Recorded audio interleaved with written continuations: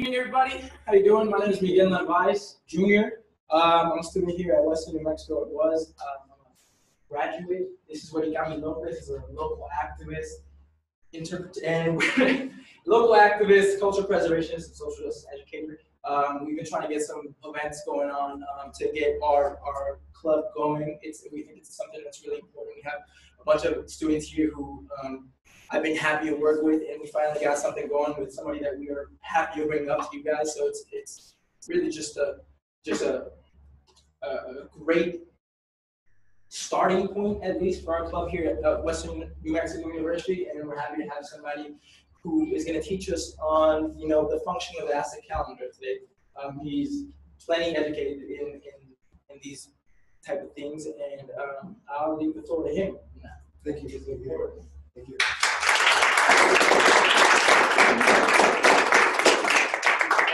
Just a little house stuff. Welcome. Also, thank you for showing up this evening for this presentation. In the back, my sons are sitting at a table with books from our personal library at home, and feel free to browse through any of those books. If you can, sign the sign-in sheet, your name and email, and I'll let you know about future events. This is one part in a series of teach-ins that I'm hoping to do in the community, and more geared towards children, junior high and high school age. So I figured if I start by bringing it to Bayard, which we did a couple months ago, and we have a few people that were at Bayard at that time here. And come on in, guys, come in and sit down. So we're just getting started.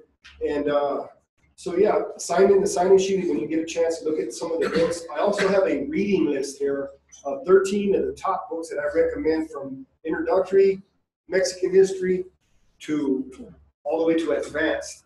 And there's so much literature now that has been written over the years, in the last 20, 30 years, by scholars on what's called Indian or Indigenous history, and specifically with regard to Mexican and Mayan history. That if you take that list home with you and you just look those books up, you can find them online. And I just suggest that if you like this presentation and you want to expound on that for yourself, just go ahead and read those books and then provide them for your children also. It's a good list of the top 13 that I recommend that you start with.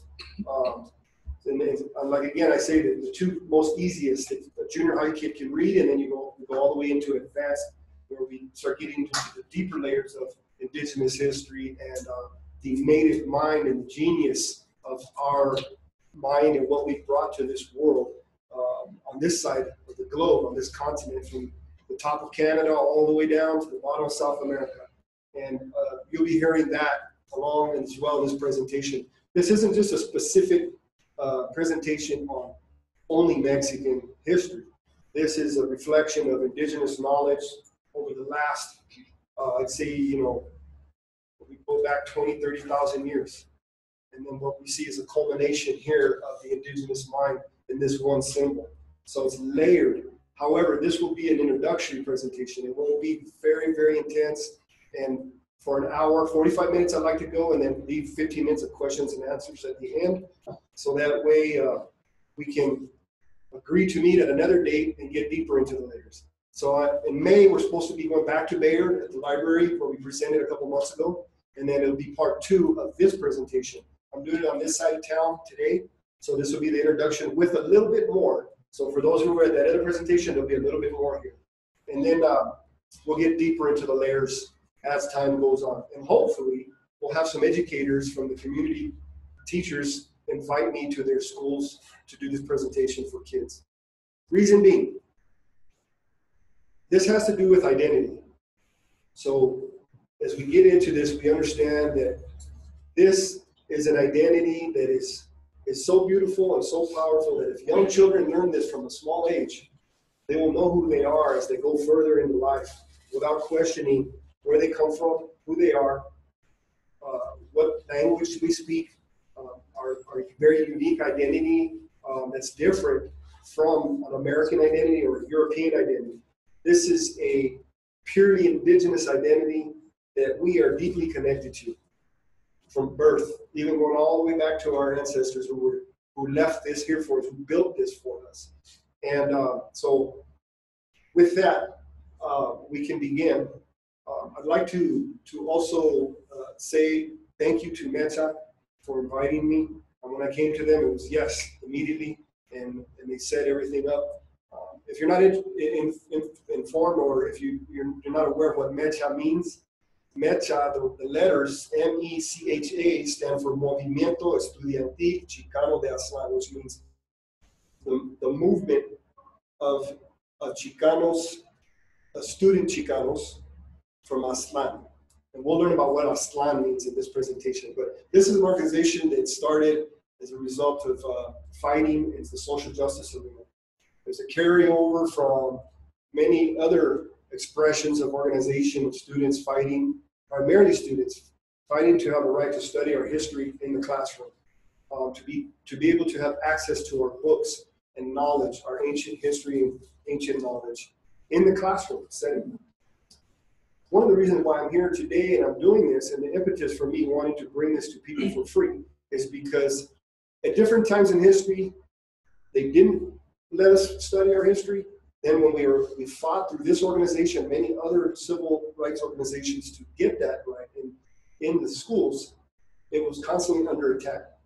Just recently, in the last few years, they banned Mexican American studies in the Tucson Unified School District. In Texas, they banned certain aspects of our history and rewrote books or banned certain books by certain authors that presented a true form of our history, and then had other writers work a history book into the classrooms that was watered down. Now, why is it under attack? Why is it that we're not allowed to study our history? Why is it that we're not allowed to identify with this history? Because this presents a threat to the established order, the established consciousness or mindset of a culture that values profit, exploitation, war, the commodification of things. It values watering things down to get to be able to continue to make that profit at the expense of making everything the same. So this is different. So should we value diversity? Of course. This teaches diversity. This teaches, it shapes and molds people's minds to be more empathetic and more understanding of people, different cultures, different language, different color, different backgrounds. So that's just, I just wanted to say that. So what I'm teaching here has been banned in our country. We see this symbol everywhere. However, it's not taught in the schools. It's not taught as a system of knowledge that can lead a child to an identity that is positive, healthy, and productive. So this is something that we're going to learn today that you're going to go home with and be like, wow, I want more of that, and I want the kids to learn this. So everything, I'm sure you read this already, everything in this one symbol, all of this is contained in this symbol. As we move along, I'm going to do an introductory on the people that this came out of. How did this come about? Who brought this about? Where did it come from? What minds brought this about? Coming from an indigenous perspective, but with Mexican being focused on the Mexican culture, we'll begin to understand how this came about, how this symbol was developed and came out of the human consciousness. See if I can get this to start up here. Just have to plug this back in, I think.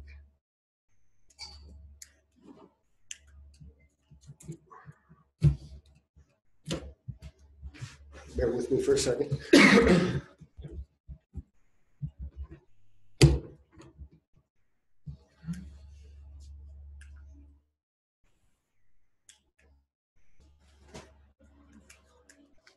Okay, that's working. Let's see.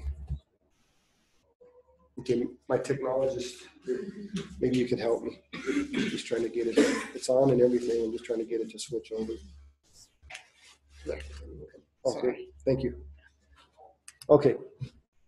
So just so that you know, these two, I want to give credit to one of our greatest teachers that produced these M.E.Ch.A. families. His name is Masatsi. He lives in California. He travels all over the world and teaches about this mechanism of the universe, of the cosmos.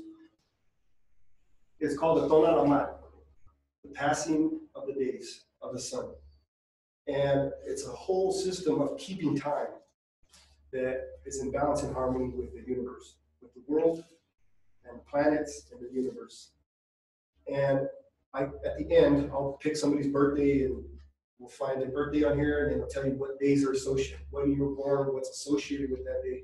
Kind of like astrology, but it's Mexican astrology. And you can find out, what your cosmic companions are. All those little symbols there will show you when you came into this earth, you took your first breath, the energy of the universe put a stamp on you, and then your destiny has been guided by this. All right? And you don't have to be Mexican. You can be anybody on earth. That's what this means. It represents that. The language that Mexicans speak before the Spaniards arrived is called Nahuatl. It comes from the word nahui, for, and at, water. I'll use my pointer here.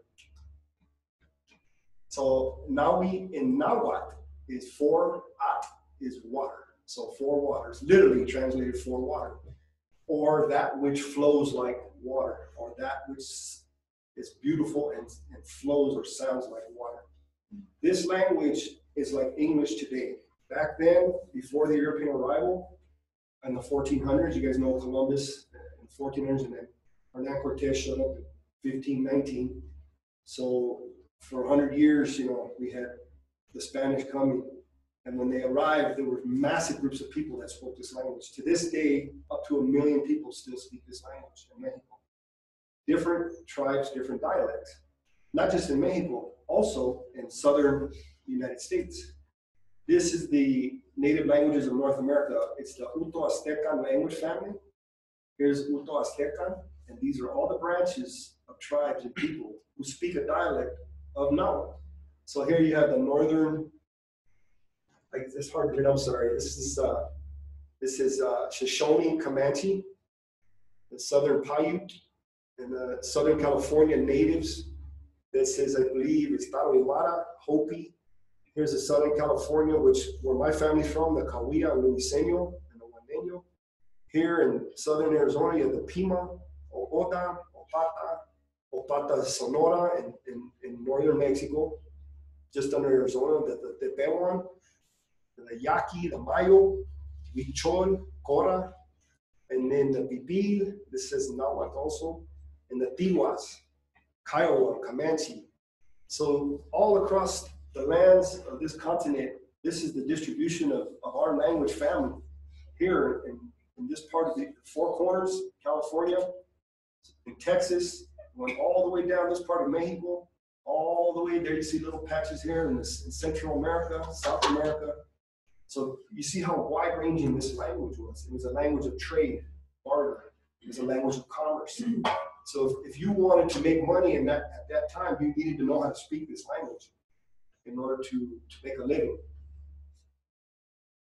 The Aztecs were the most powerful tribe of native people living in Mexico before the Spanish arrived. So at that time, the 1500s, and the Aztec language was called Nahuatl. Many words in Spanish and English actually come from Nahuatl words. This is a good example of how the Aztecs have affected our life today. So for instance, chocolate, it would be chocolate in Spanish, tomato, tomate, tomate in Nahuatl, or for chocolate, chocote, avocado, aguacate, and aguacate. These are all Nahuatl words. When the Spanish arrived, they didn't change anything except for a few little syllables. And then English picked it up. So these words that we say today, chocolate, tomato, avocado, those are all ancient indigenous Mexican words in the Nahuatl language that we still use today. The word Aztec, I wanted to go over this really quick because we never called ourselves Aztecs. The word that Mexicans used for ourselves was M.E.Ch.A. The X is pronounced with a sh sound. So when you see the X in Mexican, it's Mexican or M.E.Ch.A. Or Mexicayo is a person who is of Mexican descent. And the word Aztec was coined by a Prussian man named Alexander von Humboldt in 1810, and then it was popularized by a U.S. historian and Hispanicist William Prescott in 1843. The reason why I say Hispanicist is because there's been a tendency over the years to use the words Hispanic or Latino or Indian or even Aztec. None of those words truly apply to our people because what it does is it waters down our history and disempowers us.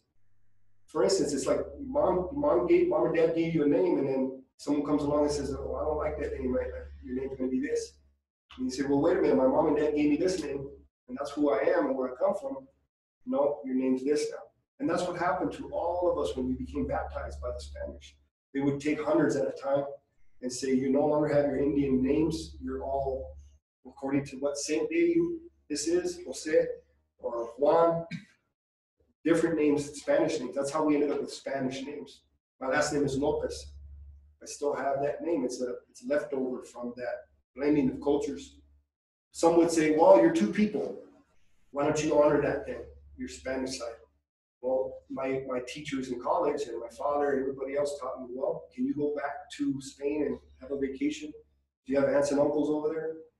Can you live over there and feel at home? No, we can't. I can go anywhere I want on this continent and feel at home because came up from this earth. And I have relatives in Mexico. I have relatives in the Southwest. So all my roots are here. So why would I identify with something that's way over there? I choose to identify. I know that that's part of us, but that is a history of conquest and violence. It's like if a person was raped and hurt, then they tell that woman or that man, you have to identify with that person now, because that's part of it. We don't do that to victims, right? So what we do is we say what we truly are. What are you? Where does your family come from? The president of M.E.Ch.A, Jessica, said her family comes from Chihuahua. Well, the indigenous people that live there are the Tonalamatl.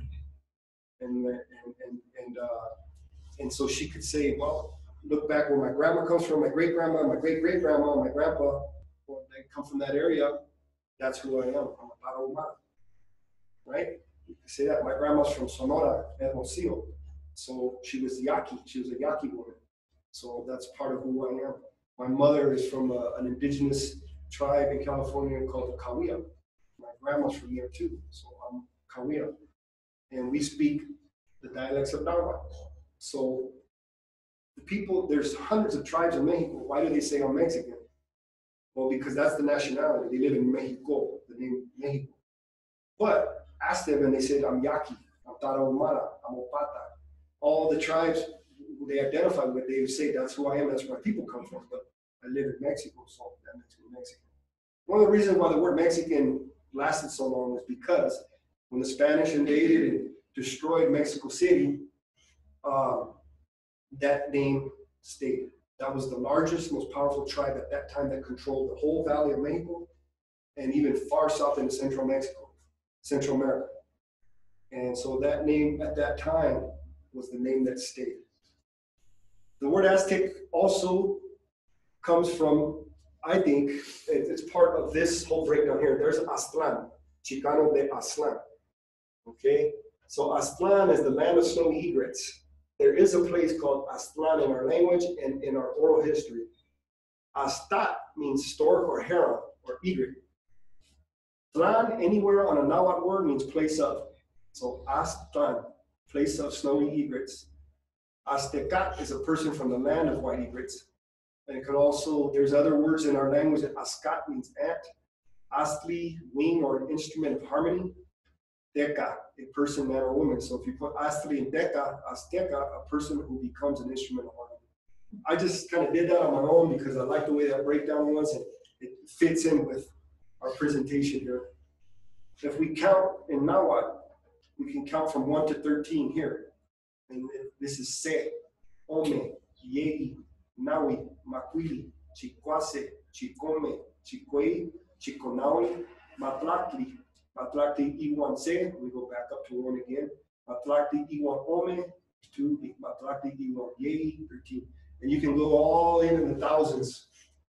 Well, we focus, in my family, we focus on these 13 and master these. The number 13 is important. We're gonna break down how it shows up in here, in these pictures, these symbols. But I want to show you something that I learned along the way, and I kept asking, why is the number 13 so important? It's a sacred number, and we based our calendars around that number because of the math that's involved with it. So if you take the numbers 1 through 13,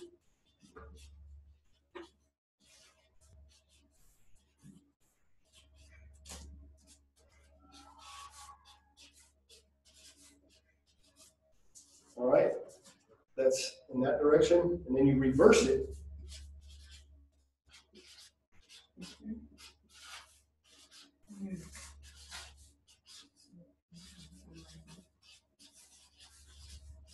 The only numbers that line up are 7. And you're going to find out 7 shows up in here also. We're talking about cosmic numbers now. Sacred geometry. We're going to get a little bit into the math here. Not too deep into it. That'll be part 2, because we could be here for days. If we were to add all these numbers, they all add up to 14, all the way across. If we were to subtract, this starts at, that's the number of harmony and balance. The central number is 7, and then we subtract them, and it goes 2, 4, 6, 8, all the way out. 4, 6, 8, all the way out. Now I played around with these numbers, and I kept adding, multiplying, subtracting, dividing, and this balance is what I got on paper while playing around with these numbers. So I said, if these numbers are like that, and this is an expression of the math of the universe, then let me apply this to the geometry.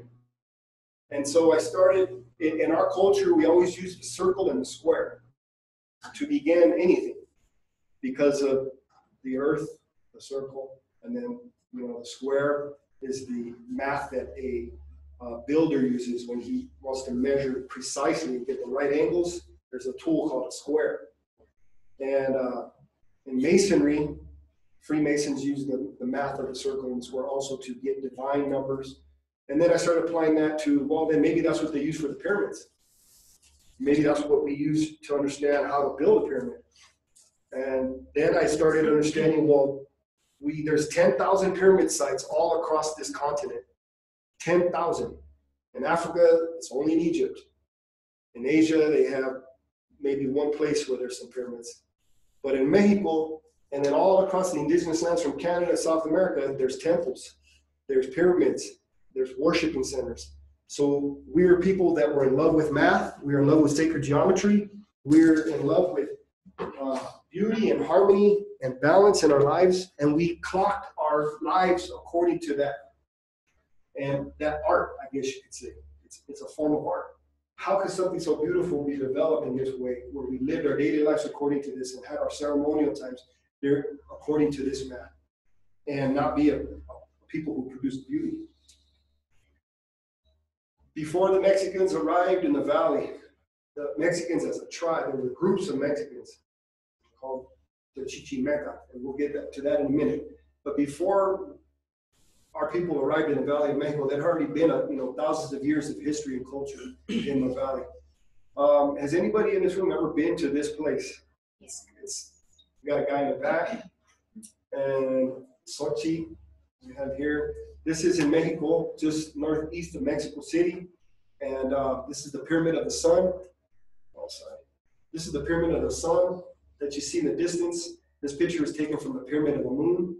And then this is called the Avenue of the Dead, they call it, at this long strip. And just past the sun over there, there's another temple pyramid mound dedicated to Quetzalcoatl, who is the symbol of knowledge and beauty. So this was a pre-Mexica culture called the Teotihuacanos. The Mexica called it that because when they arrived, this place was uninhabited, so-called uninhabited at the time the Mexica arrived. So we're talking 100 BC to 550 AD. This culture flourished. And Teotihuacan, the Mexicans called it that because it means holy sacred city of God. And it was the 6th largest urban center in the world at the time, with 250,000 people. So this was about 1,000 years before the Mexica arrived. Thank you, guys.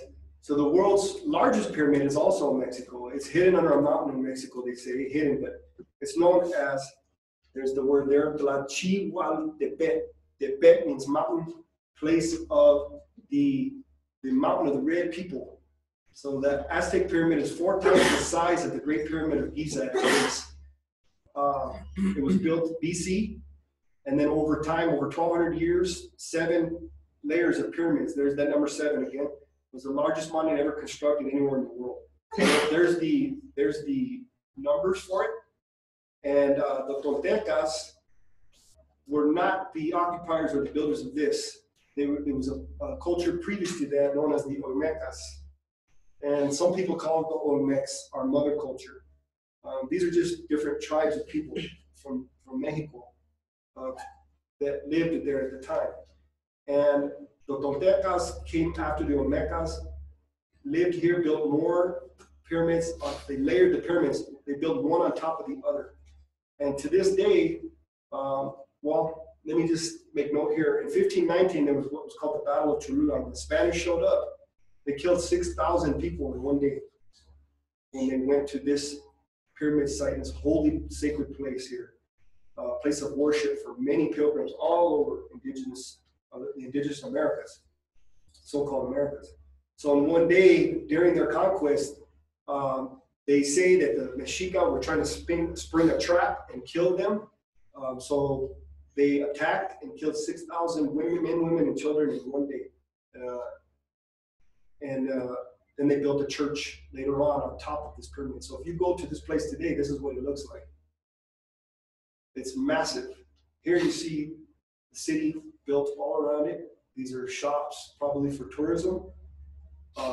This pyramid still exists. You can see how some of it comes off of the sides all the way around. And then in the surrounding areas, there's temple mounds around here. So this was a place of worship for indigenous people, a center of worship from all across the continent. There would be gatherings where tribes would come from different areas of the land and meet and discuss everything. Like they discuss back in Rome or any other European culture we learned about in our society that they say was the greatest. We had it on this side of the world too at that time, pre-European invasion. Well, here we get to the Mexica pilgrimage. In the oral history of the people who ended up putting this together, gathering the knowledge over thousands of years and then culminating into this, the Mexicans were on a pilgrimage. Some say it began in Utah. To this day in Utah, they find on the walls and they find relics and things of Mexican origin in Utah, in the caves and in the land of Utah. They say that that's where the pilgrimage began, and over 300 years, tribes of Mexicans moved south, knowing that for 1,000 years or more, there was high culture somewhere in the south. So there was a pilgrimage being made by what was called collectively the Chichimecas. I say that this word Chichimeca comes from the word Chichifti, which means red, and Mecayot means lineage. Those two words together mean that the people of the red lineage. It has to do with, I guess, a lineage of tribal people. Out of all the tribes in these lands, it has to do with that particular lineage and groups of people who ended up building the greatest civilization in the Valley of Mexico after other civilizations flourished. And this is important because this was the dominating tribe in the area where the Spanish arrived. So there's a lot of information about the interaction and the war and the fight that went down between the Europeans and Mexicans in the Valley of Mexico. But our history is recorded as being a 300-year pilgrimage from the Four Corners area all the way south into the Valley of Mexico. And when we arrived, we gave it the name Tenochtitlan after one of our greatest leaders named Tenoch. And it means land where cactus grows out of rock. It was founded in 1325 and destroyed by the Spanish invaders in 1519, 1521. So in 2 years, they destroyed this sacred area here, this whole city that was made up of about 350,000 people. It was the largest city in the world at the time, larger than any European city. And this is how it would have looked to the Spanish on top of the mountain, looking out into the valley. It was built in the water, in a valley of water. And there was causeways that our people built in order to walk and get to the center here, where the pyramids were. And all along here, these little things right here called chinampas. This is where we grew food. We would bring mud up from the water, the base of the lake, and then stack it, and then stake it in all the way to the bottom of the lake. So it was a floating garden that never needed to be watered. And then it was nourished with a lot of different things, but human excrement. We had a system of 300,000 people, 350,000 people were living there at the time. There was a highly efficient system of using waste to feed, to break it down and build soil and to feed the food that needed, to have the food that needed to feed this population. This is another picture of what it would have looked like with the causeways and the land and the river. Here, all along here, people lived all along this side, all outside this way too, but this was called Tenochtitlan. Another word for it is Anahuac. It means the heart of everything that is. After the other sacred centers had already flourished, this became the gathering place again for the tribes from the south and the tribes from the north to gather and decide and talk about how things were going to be on our lands. This is the pyramid center, what it would have looked like. The most important pyramid was this one here. On top it had two temples, one to Tlaloc, which was, some people call them gods, but these are I like to think more of as energies, forces of nature. And we're going to learn more about that as we go along, that our whole religion or spirituality was based on earth, air, fire, and water. Those most important things that make up life, death, and the continuity of everything that is. So the temples here was Tlaloc, and then the other one was Huitzilopochtli. Huitzilopochtli was the name for a being that we believe came into this world representing the sun and was so powerful, his light was so powerful that he puts out darkness everywhere he goes. And that's the life giver. Because of the sun, we're here. So there was a temple to that. And it goes deeper, much deeper than that, but I can't go that far into it right now. But just know that these two sacred temples were to the two of the most important things. Water, Tlaloc, thunder, lightning, water, electricity, and then the sun, or what people, European interpreters said, war. That was, self-defense, building up a society, becoming powerful and strong as a group of people. In front here, you see the temple to Quetzalcoatl, which represented the wind or knowledge or beauty, sacred knowledge. You see it's in the shape of a circle, pyramid structure of a cone, like a teepee. And that, in and of itself, energetically, is very powerful, right in front. Just to the side here would have been the Temple of the Sun. This is where they found the Tonalamatl, or the Aztec sunstone. This is where they found it buried. And we'll get to that right now in a minute. This was the Temple of the Eagles also, because the eagle is associated, connected to the sun, and flight, and the sky, and consciousness. There's all the, the dwellings. We had canoes, our food, our housing, all on the lake.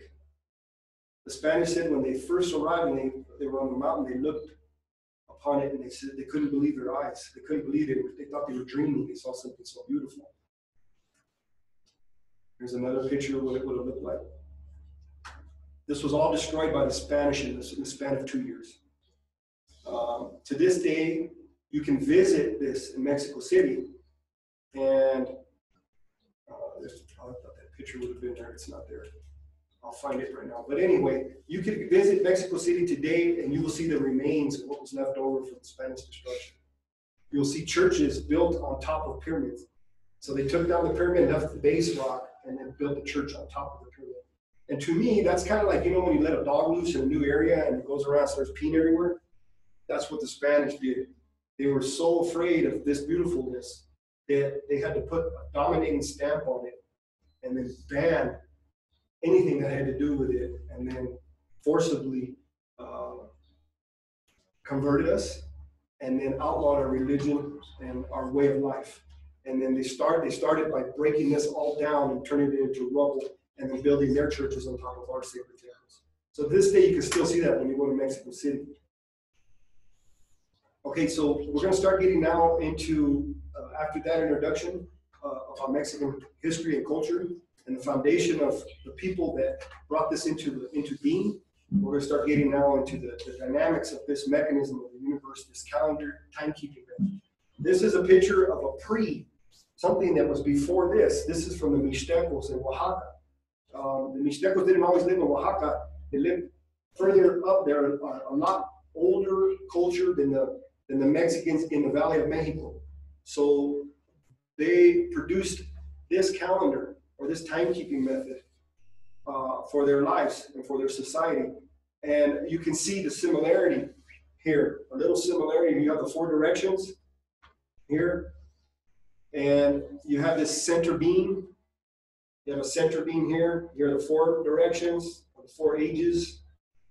Okay, and then you have along the outer side of this, you have the number 20, which 20 here, 20 day signs. One circle of 20 days equals 1 month, and so you have the similarity in symbols here through these dots and lines. Everything means something here. We're going to start getting into it further. You'll see all these symbols have to do with timekeeping and the forces of nature. So the Mixtecos or the Mixtecs were responsible for producing this, which the M.E.Ch.A would have come into the valley and seen and picked up on this knowledge and started building further on it. Other names used for the sunstone, this here, Tonalamatl, sacred calendar. The word Tona means to be sunny, to shine, or be hot. Tonali means day, heat, warmth of the sun. Or Tonalamatl, the recording of the passing of the days, which we see here. Tonatiuh Amoshli, the book of the sun. The word Tonatiuh means sun. Amoshli means book. If you say Ilitla or Amoshli, it's a long word, but it means the book that guides and clears the way for the coming of the days. From the word Iwit, day or festival day, Lapoa, open to uncover, Amoshli, book. Some people call it the Guashikali. From the word Guautli, eagle, Shikali, house, home of the eagle, or the eagle house. Again, the eagle being associated with flight, consciousness. So important facts about the Tonalamatl. Shortly before the Spanish invasion and occupation of Tenochtitlan, Anahuac, there's that word Anahuac, in 1519, the Spanish priest ordered it to be buried and hidden, Tonalamatl. It was buried face down in a cathedral yard in the heart of Mexico City and what had also been the location of the Mexica Aztec capital. It was rediscovered in December 17, 1790 by workers doing repairs on the Mexico City Cathedral. It was then mounted on the exterior wall of the cathedral where it remained until 1885. And today it's housed and protected in the National Museum of Anthropology in Mexico City. It's a single stone carving, and it's 358 centimeters, and in diameter it's 98 centimeters thick and weighs about 24 tons. And it's a masterful culmination of thousands of years of sacred indigenous knowledge systems of measurement, and one of our last since the Spanish invasion. It was placed in Tenochtitlan for unity of the eagle and condor. And that's what I was telling you about, when the condor is South America, associated with the tribes of South America, condor, North America. They would gather in the center, which was Anahuac, at that time Tenochtitlan, to discuss large matters of importance with regard to our civilizations. So our ancestors created to help us learn to live in harmony, balance, and respect with everything that surrounds us. There's the actual picture of it. And these 2 little boys, it kind of gives you the scale of how big it is. You can see on the face here, it's almost like they tried to destroy it, but it was so big they couldn't, so they just buried it. And thank God that they buried it, because we would never know this. We would never know. I mean, we could go back to some of the other timekeeping methods and things that were produced by other cultures, but this, again, is the masterful culmination of all of that timekeeping knowledge in this one symbol. Taken from a distance in the museum. Again, has anybody been to this museum? Brother in the back, and so I'm encouraging you guys, if you ever go to Mexico, visit these places. It's amazing. This museum houses so much more that has to do with our culture, but that's another scale. Oh, there's the picture I was looking for. So this is Mexico City today. There's the cathedral. I mean, this is the center Zócalo, what they call the Zócalo, the center gathering place of government. All the government buildings are here, and there's some churches around this area. But this is the remains of what would have been those huge temples and those huge pyramids. And this sits on top of that. So there's an actual picture. Okay, so now we're going to start kind of getting into breaking this down. We have about a half hour left, I believe. For those who are just joining us, I guess on Zoom, we went over the foundation of the history of Mexican and Indigenous history and knowledge to produce what it took to produce something like this. And now we're going to start getting into breaking this down. The reason why I put these pictures here is because I want you to see these concentric circles. It's one right after the other. Now, this is kind of like what you see on the walls when you see a clock or when you wear a watch on your hand. It's the same thing. These concentric circles define from birth all the way to death, from beginning to end, from humankind all the way to the cosmos. All right, and as we get into it, we'll start breaking it down. This calendar consists of a 360-day calendar cycle called the Shiu Powali. Shiu is heat or fire, and Powali means the count of the days, and a 260-day ritual cycle. So the 365-day would be like for civil matters, governing trade and barter and marketplace days and work days, the work week. It's the same thing as what we live according to today, but just different. We also had a 260-day ritual cycle, which governed spiritual matters, one's destiny, one's birth, one's path in life. Okay, these two cycles together formed a 52-year century, sometimes called the calendar round. And I'm going to break that down to you right here in a minute. The Tonalamatl day count, okay, this one here, the 260-day, consists of a cycle of 260 days, each day signified by a combination of a number from 1 to 13, there's the number 13 again, and one of the 20-day signs. Here's the day signs. Okay? With each new day, both the number and day sign would be incremented. So as you go along, it's like a clock that kind of ticks together, and there's a number and a force of nature that is combined and applied to that for that day that determines the energy of that day and how to live. So as it moved on forward and it clicked like gears, the cycle of the day signs would continue until this day would show up, 7th flower, after which it would restart, and then 8, 9, 10, 11, 12, 13, then we go back to 1 again and go back to 13. So it takes 260 full days, or 1320 for the two cycles of 20 day signs, and 13 numbers to realign and repeat. So that's what it would look like. Okay, so what's 20 times 13? That's 260 plus 5, 265 days. Okay, and I say plus 5 because the way we measured, you know how we have a leap year every 4 years here to balance out the calendar? We had that, we did it in 5 days. Those were looked upon as 5 sacred days where we would shut off all the fires, stay in our homes, and pray and think about the new day, the new time coming. They were called M.E.Ch.A. That's what the word was for, M.E.Ch.A. So the Tonalamatl, 20 times 13, 260 days plus 5, 265 days. And then the Shiu Powali, 20 times 18, all right? 360 days plus 5 is 365 days. And they would work in unison as they went along, and they would govern the daily aspect of our lives. There's a picture of what you might see it appearing as. Mayan numbers are used a dot and a bar. M.E.Ch.A, we use just dots. So you see here 1 through 13 dots. And then it's associated with a symbol, which means read. And then it clicks over to the next one, right? It would be 2 jaguar, 3 eagle, so on and so forth. Let's see. Okay, as we get to this, we'll get to those day signs in a minute, but the most important parts of this calendar here is the sun in the center, but also this is also the earth, so it's one and the same. We use a lot of metaphorical things in our language and our culture to develop meaning, to get to the truth in the heart of matters. We use metaphors, but we would also combine symbols or combine forces to express what life meant. So this is the earth and the sun together, all right? And then the Tonalamatl, the days, these are the 20 days here. the symbols for the 20 days. On the outside of the centerpiece here, the months. Okay, the months. You have the days that make up the month. So 20 of these days make up 1 month.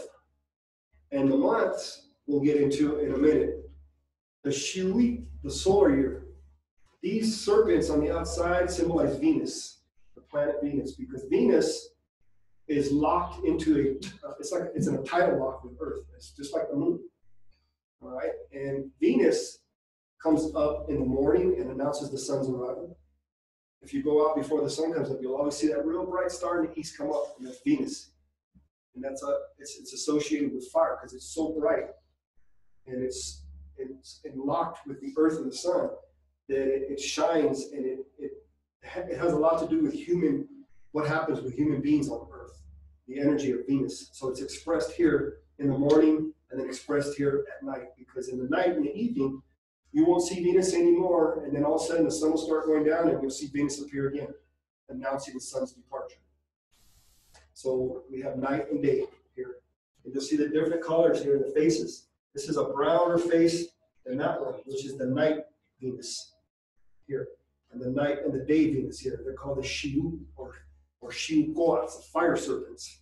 And as you can see, there's fire on the backs of these serpents here.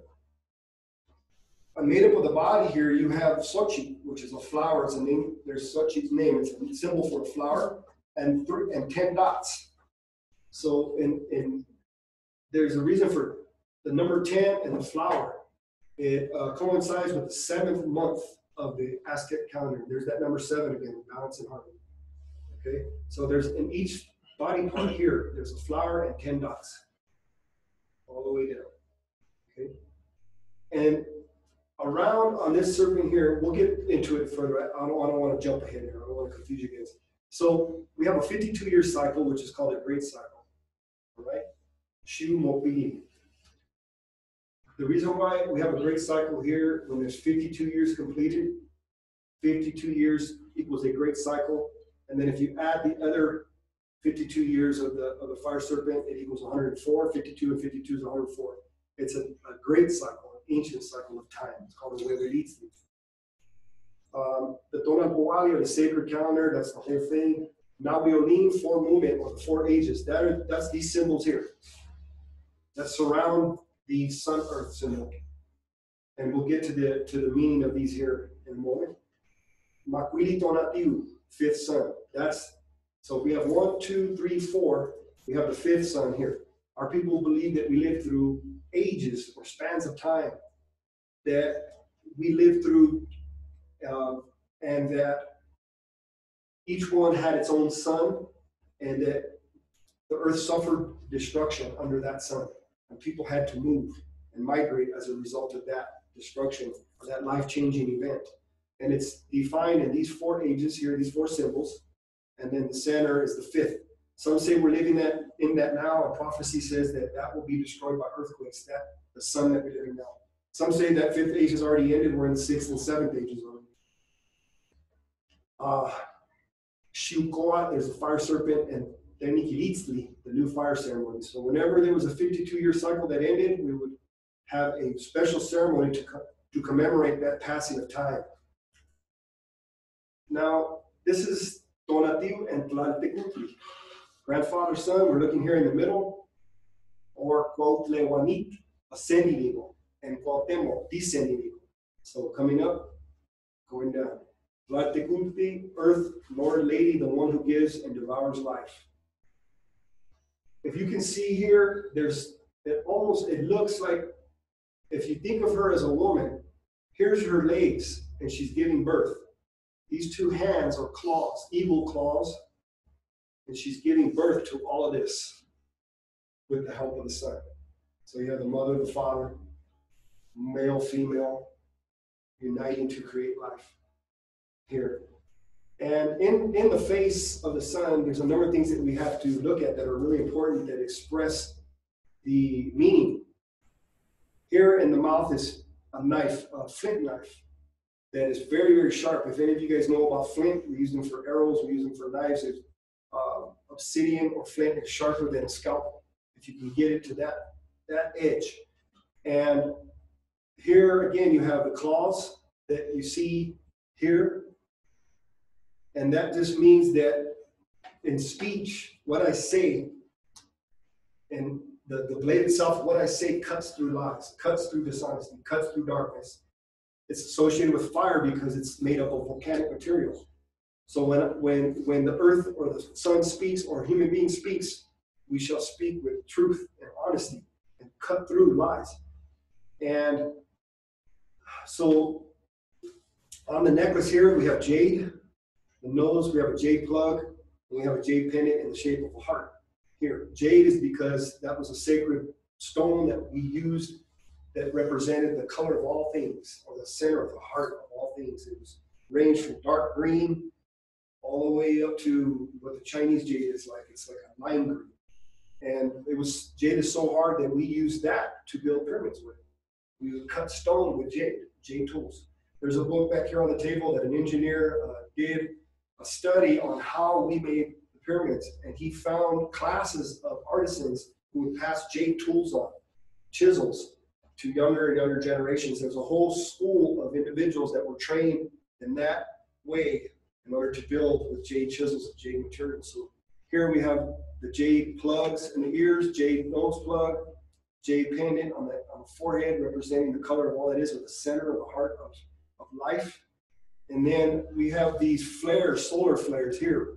When we get back to it being the sun, again, it's expressing heat or fire. Coming out of the ears and the plugs are feather symbols here that is associated with consciousness again, or flight. Okay?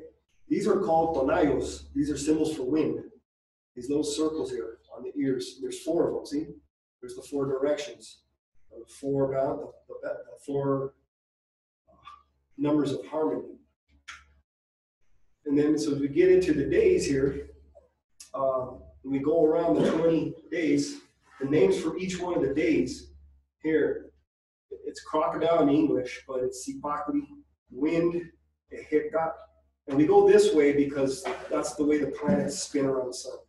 It's not this way, the way we keep time today. So you could kind of say, if you think about that, you kind of say we're living in out of balance and harmony in our current lives. Maybe that's why there's so much destruction, so much violence, so much war. We're living in a backward way in this society that's so mechanical and so full of bad things. You know, people say that's human nature, but I like to think of human nature as something that can produce this and something that can guide us in that way and say, no, there's something different. So indigenous people lived according to harmonic time. They lived their lives in balance and harmony, and then use things like this to express it. We have house, Kali, lizard, Quetzalcoatl, serpent, Coat, death, Mikitzli, deer, Masat, rabbit, Tochtli, water, At, there's At, from Nawat, dog, Isquintli. In Spanish, a lot of moms call their kids Isquintli, if they're getting on their nerves, pestering them. And they never sit down. They're always like a puppy all over the place. They call them Isquintli. That's a name for a dog. It's like a little puppy name. So that's a name that's a Nahuatl word that's still carried over in our language. Monkey, Osomatli.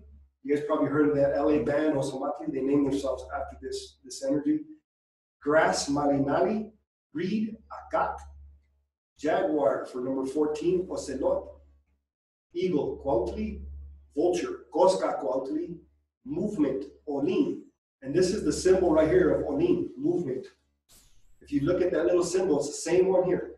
These 4 things here. Flint knife, Tekpat. There's the flint coming out of the mouth. Rain, Kiawit. Flower, Sochi. And then it ends there. That's the 20 days. And 1 round equals 1 month. So if you had 18 of those, that's 365 days. Okay. Now, when we get to the sacred calendar, well, let me just start here. So I go through the 20 days, and if you look at all of these here associations, this is the forces of nature that were associated with these days. So I won't read through every one of them, but you can see, look, Lord of Sustenance, Lord of the Dawn, Lord of smoking earth, music, song, and dance, flowing water, the moon, rain and lightning, M.E.Ch.A, fire and time. So it's all nature-based because we lived that and it provided for us. And that's who we were, who we are. So with these day symbols here, you have an association in nature that defined that period of time on earth. And we had celebrations for every one of these things in the months. We would celebrate every one of them in beautiful ways with song and dance and drums and food and everything. And we were a very seriously nature worshiping people. We still are. Here's the symbol of Omin, okay, the centerpiece again, with that sharp blade, that ray of light coming out of the middle here, piercing darkness. And we already went over these. Just to let you know, these two hands or claws inside there, some people say they hold human hearts, but there is red there. And I like to think of it as being blood, or it's holding the beating, the thing that keeps us alive. My son asked me a little while ago, what keeps us alive? What keeps us going? Well, it's not just the pump, but if we were to use an analogy like a vehicle, what keeps the engine running? He was asking, I was telling him about a car that was screaming and had a sound that was screaming. It was a fan belt. And he said, well, what's the fan belt connected to? And I said, well, it's connected. It turns the engine. Inside the engine, there's oil that turns pistons. And then it's also connected to an alternator, which is electricity. There's your fire. Okay, and it's also connected to a water pump, which cools the engine. There's your water. So you have earth, air, fire, and water. What makes an engine? You get the materials from the earth. There's oil, that's old dinosaur bones and old matter. They pull out of the earth. And then you have pistons, and you have the water cooling that heat, and electricity keeping it in harmony to keep that car running when you push the gas. Right? So there's an analogy you can think of. It's all contained in this here. All right? And so there's your fire, earth, air, which is the feathers, water, which is, it could be this also, not just the sun rays, it could be water too. And then you have blood, which is the liquid of life. There's two kinds of blood in the human body. There's lymph, and then there's blood. Lymph is another river in the body that keeps the blood healthy.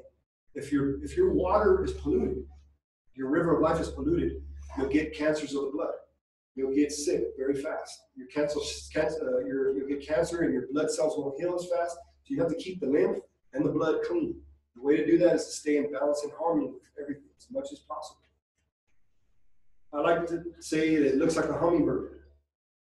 Okay, and the hummingbird is a beautiful animal, very powerful, small but powerful, very fast, and it can fly in any direction at any time. And its wings don't beat like a regular bird. They beat in an S, like this. Okay, so that's what it looks like. There's the, kind of looks like that. There's the beak, the wings, the feet. The reason why I put hummingbirds because Huitzilopochtli means hummingbird on the left, which is associated with the left chamber of the heart.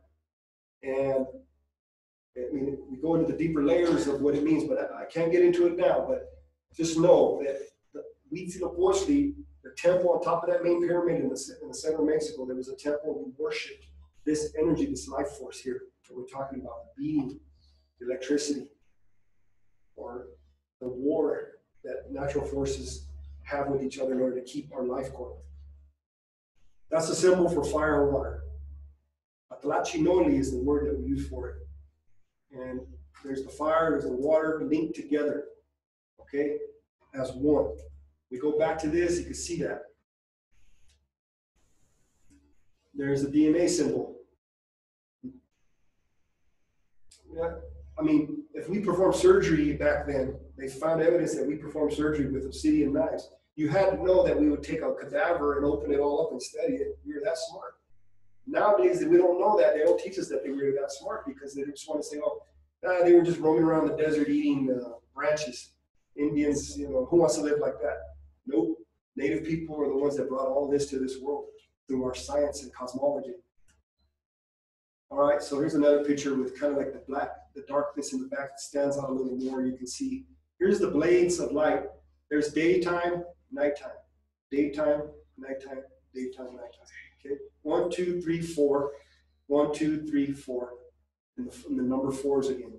Okay, and then there's the concentric circles. We already went through the middle part of this, but let me explain the 4 ages here really quickly. This here is the age of jaguars. They say, and there's the 4 Tonalamatl, right? 4 ocelot. You have 4 dots in this one, 4 dots in this one, 4 dots in this one. Okay? In the time of these, there was a time when they say there were giants walking the earth, and they had red hair. They were always trying to eat us. The jaguars were our friends. They would eat those giants. And during that time, we had to flee because they were after us, and they wouldn't leave us alone.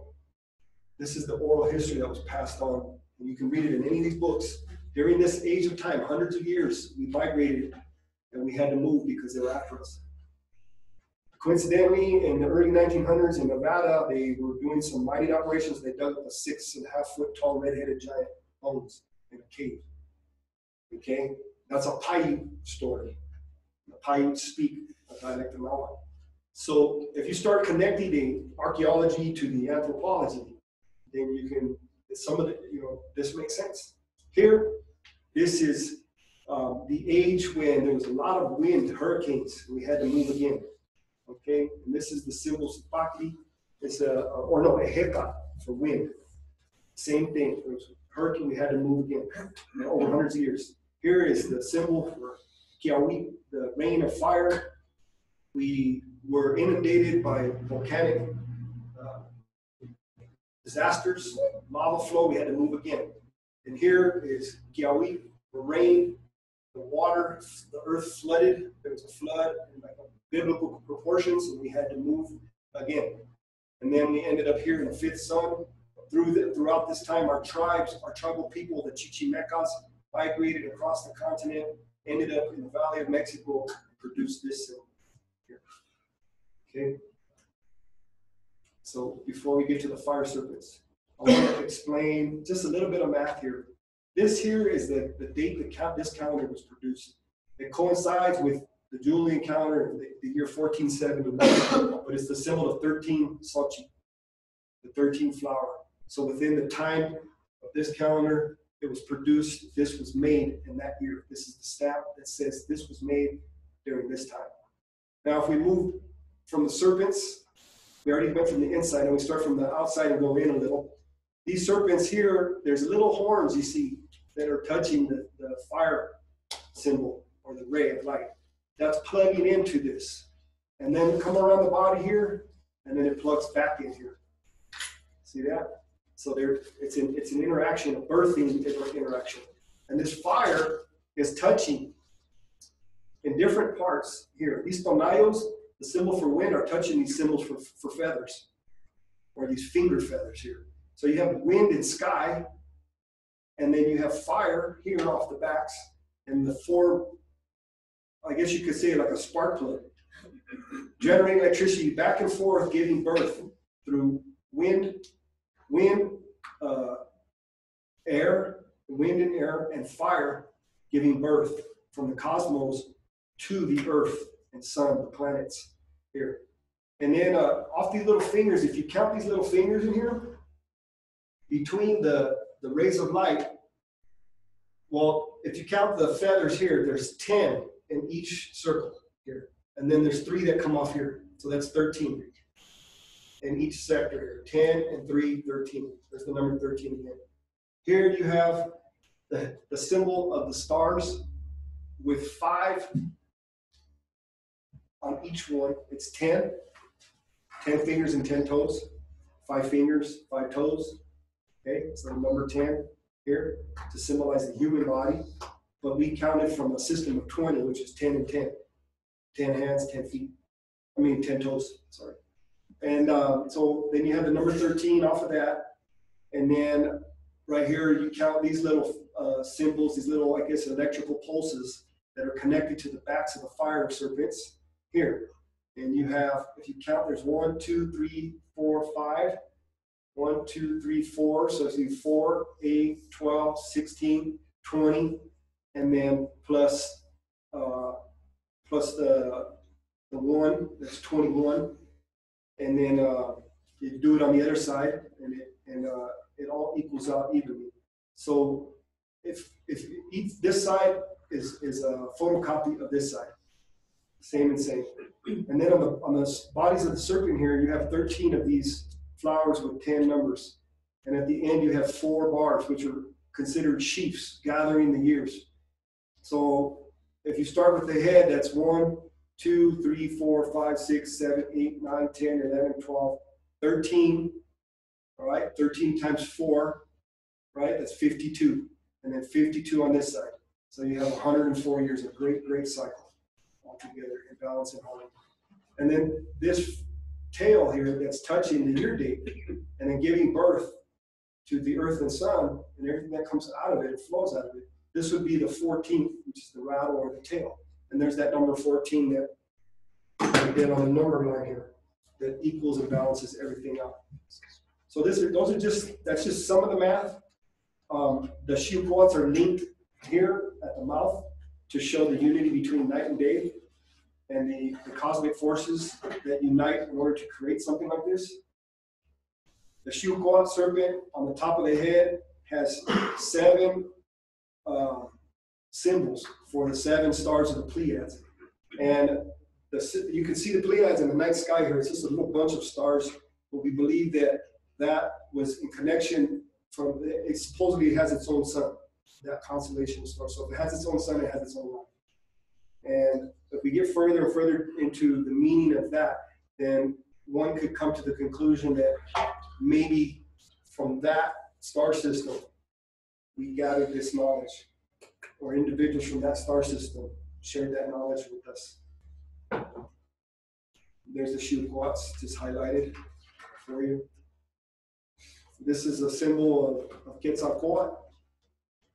It was the serpent again. The snake was associated with earthly things, but it also has feathers, which the night, day, or sky and earth united as one to create knowledge and beauty on earth. Here's a picture of a man in the body of a serpent.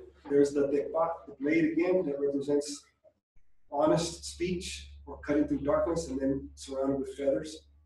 Okay, and he has hearts here. There's the rattle. Some say, I've read before that some say that some very, very old rattlesnakes have been found where their scales almost look like feathers. Like the rattlesnake kind of grows feathers. And the rattlesnake is indigenous to our lands here. It doesn't grow, it doesn't show up. A rattlesnake isn't in Asia, Africa, Europe. It's a snake that's indigenous to this area. So if you look at the snake's body, it has sacred geometry on the body of that snake, and it has math. So just from observation alone, you can understand sacred geometry just from one animal. Some say that on the bottom of a rattlesnake's tail, on certain rattlesnakes, you turn it over and you can see this symbol, a happy face underneath the rattle. If you look on the rattlesnake's face of the rattlesnake, it has a V, like these rays here, a Venus symbol for Venus. So that's just another picture there for you guys. There's a close-up of the linkage to the night and day there, and how that's just blown up so you can see it better. And this is the conclusion of the presentation. I hope you guys enjoyed it. I wanted to let you know also that I do have these available that I made for my sons. They're little coloring books, and it breaks the calendar down real simple for kids. Each day and the meaning in big letters so they can learn and study it, and the names. This one tells you all about the cosmos. It goes through everything I just went through this presentation in a very simple form. So if you leave your name and you request one, name and email, I can give you copies of this. This is just something I brought so you can see. We did write, we were writers, but we wrote a pictograph for it. And this is an example of what was called a codex, or codice. Now, the Spanish, at certain times during the invasion, they took these books and burned all of them. They put them in piles and set them on fire. So who knows what we lost. But there were a lot that were preserved. And then there were some that were written later, right after the Spanish invasion, by scholars of our society that wrote the history of our people because the Spanish asked them to. Now, whether or not there's a lot, if they were writing just to please them or writing, but this is how we wrote. and we wrote on different kinds of bark paper. So mostly, and the book fig paper was a lot. Fig bark we would use a lot, and we would put it through a process. We would take it off the tree. We would make an accordion out of it like that, and then fold it back up. And we had all of them stored in safe places. When the Spanish arrived, they burned all of our books, a lot of our books. And so this is an example. It's called a codex. Almost all of them are in museums in Europe as we speak. One professor in Mexico a while back was in the museum in Britain, and he just folded one up and put it inside his jacket and walked out of it and took it back to Mexico. That's the only one that's in Mexico right now. And I believe it's in the Museum of Anthropology. So you can see an actual one footage. I mean, you can go see it yourself what it looks like. Anyhow, that's the presentation, folks, and thank you for your time and patience, even though we ran over.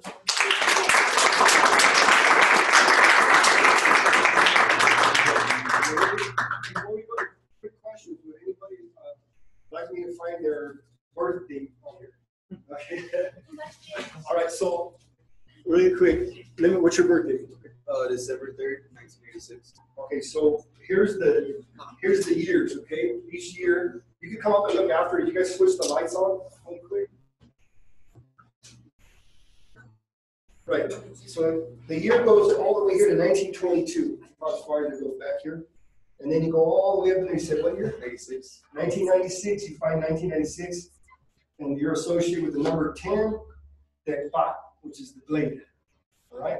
So that's the year you were born, 10 Tecpat governs your year. Now your day, what month were you born? 12. December. So you find December on here.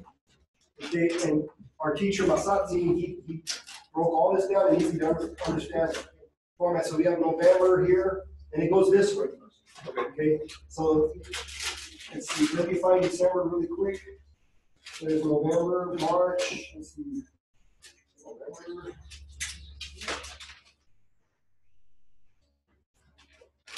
Back over here. Okay, what's the date? 3rd.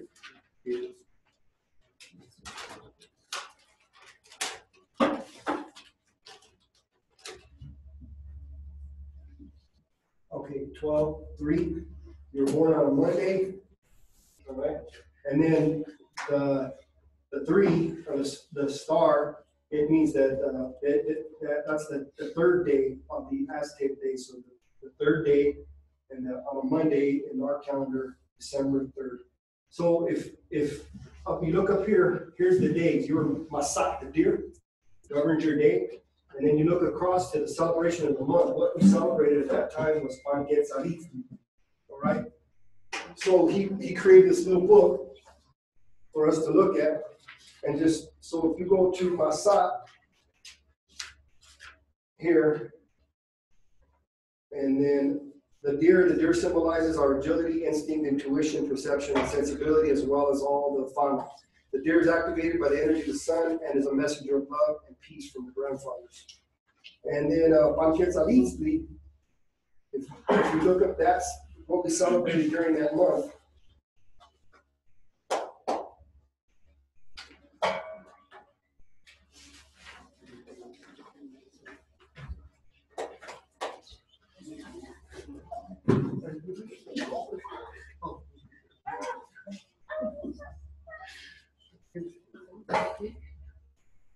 Okay, so your cosmic companion is Tlaloc, and it's what the earth drinks the water from on high in all of its manifestations. This is the principal action to fertilize and produce sustenance.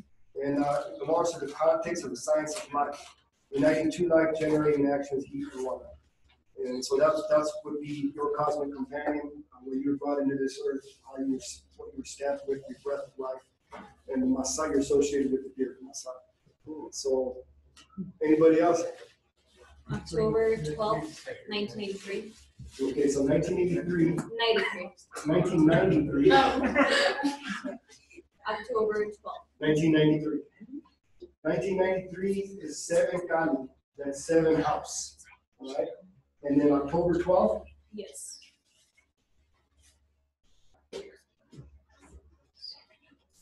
October 12th, we're born on a Friday, and then the 3rd day of the Aztec calendar.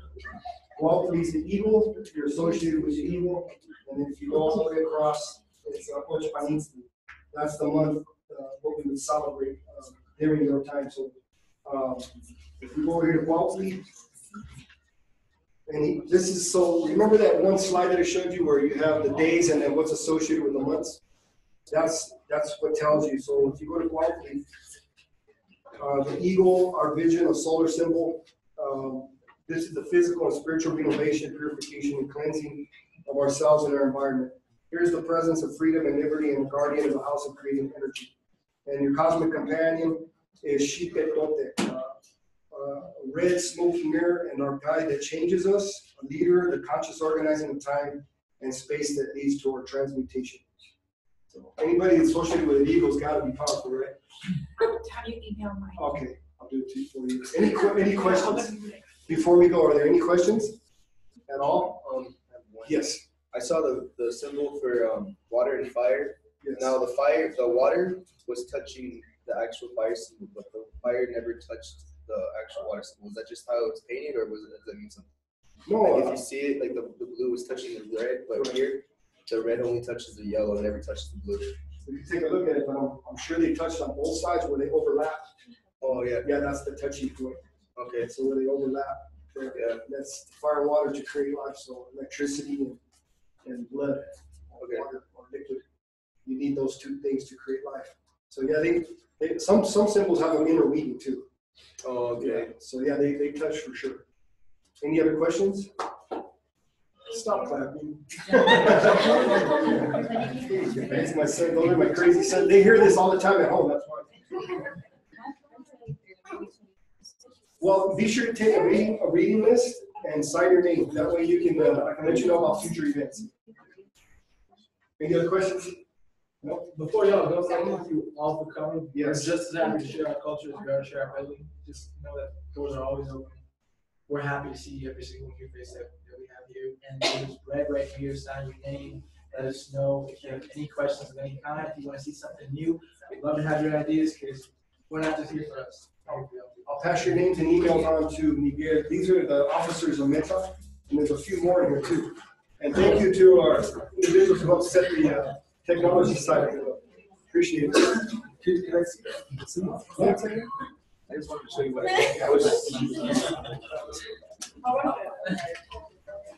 He wants to see a symbol real quick. Thank you. Thanks for coming.